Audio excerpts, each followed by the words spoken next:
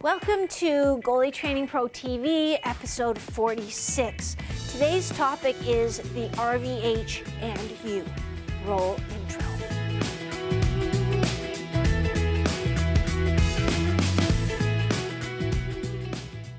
Okay, gang, today we're talking about the RVH and YOU. And first two things I want you to take away from this is that your ankle doesn't bend like this. So you can't do that. It doesn't like that. Your knee does not bend like this.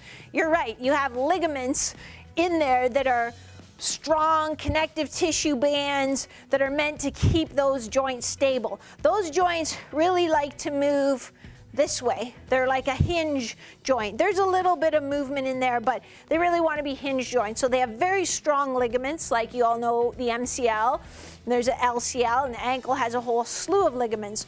When you move those joints beyond their anatomical range, that's when you sprain your ankle or your knee, and what that means is you've damaged the ligaments. So please stop emailing. I mean, you can email me, but please stop asking for stretches for your ligaments of your knee so that you can do this more, because that will give you well, number one, you can't really do it other than tearing your ligaments.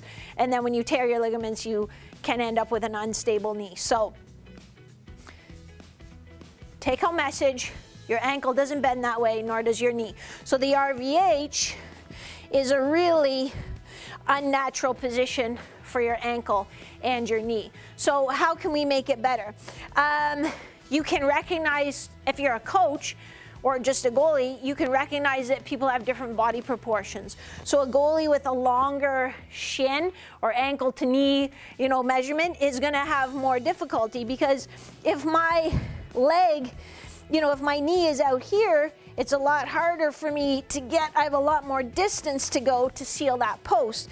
If, say, my knee is here, then I'm a little closer to sealing that post.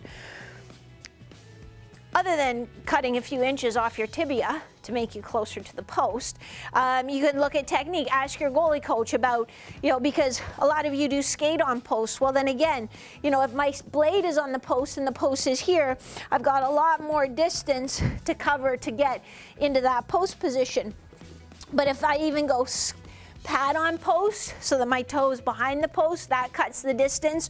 Or even if I do skate inside post, it cuts the distance a little bit, and it's a lot less torque on the knee. And if you play around with it, you'll sort of feel that difference. Again, that's, I'm not an expert in the on-ice stuff, but those are some options. We've talked before about adding a little bit to your knee stack. Not so much that, it is cumbersome when you're skating, but if you don't have any kind of a knee stack, you can get little inserts that will give you a little more height on your knee, so then you're not getting as low. So you can appreciate it. If I'm here, well, if I was up another even half an inch, that's gonna make it a little bit easier. Take some torque off my knee and then my ankle. And then in terms of your off-ice training, really the reason this torques your ankle and this torques your knee is because you're not getting a lot of hip internal rotation.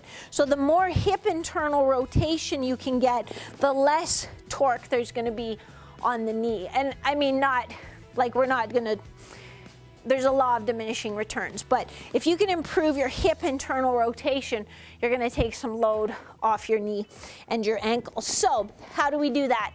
Well, there's a couple of ways that we do that. One is just a prone hip internal rotation. So just keeping my knees together, pulling my feet apart, and I hold for 5 seconds, come back together, pull apart, I hold for 5 seconds, I come back together. So, and I might do 10 like that. We can do a supine hip internal rotation. These are the basics, but they're a great place to start. So we can do a supine hip internal rotation where my feet are just a little wider than hip width, and I'll bring my knees in together and hold for 5 seconds, then come apart, knees together, hold for 5 seconds. The thing with this one, you have to be a little bit careful because you can use your adductor muscles or your rotating muscles to pull your knees in. I don't want you using your muscles, like, because some of you, I know you. You're gonna be like, I'm gonna get super wide and then pull my knees together. That's gonna be too much strain on your hips. So it should just feel like a little overpressure, a little bit of a stretch. But again, it's like a 5-second hold and do 10 repetitions just like that.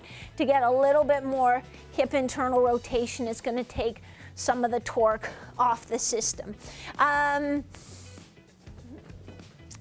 think those are kind of the 2 ways I would work to start taking some of the stress off your knee and ankle when you do the RVH. And then the other thing is realizing, just like a video we shot today with Jason Van Spronson, a future pro, or we shot it a couple of weeks ago, but I just posted it today. You can find it somewhere here. But you know, it's knowing when to use that RVH and when not to use it. And I think it's like anything. When it's new, shooters haven't seen it before. So it really stymies them because it's a totally new look. But now it's like, okay, yeah, if I take the puck here, this guy's gonna go in his RVH and then I'm gonna snipe up high, you know, or I'm gonna put it in right there. So shooters are starting to learn where to look, and even goalie coaches are starting to, they're going to the dark side, people. They're starting to work with shooters to be like, okay, the goalies are learning. If it's like this, you know, give them that, or do this, and then helping the shooters understand what goalies are doing and what their advantage is so that the shooters can turn the tables. So, you know, you gotta have to learn when to use it, how to use it, selectively. You know, it's just another tool in your toolbox. That is it for Goalie Training Pro TV today. Short and sweet, all about the RVH and you. I will catch you next time. If you like this video, give it a like, give it a thumbs up, give it a double tap. You can ring the bell, you can subscribe.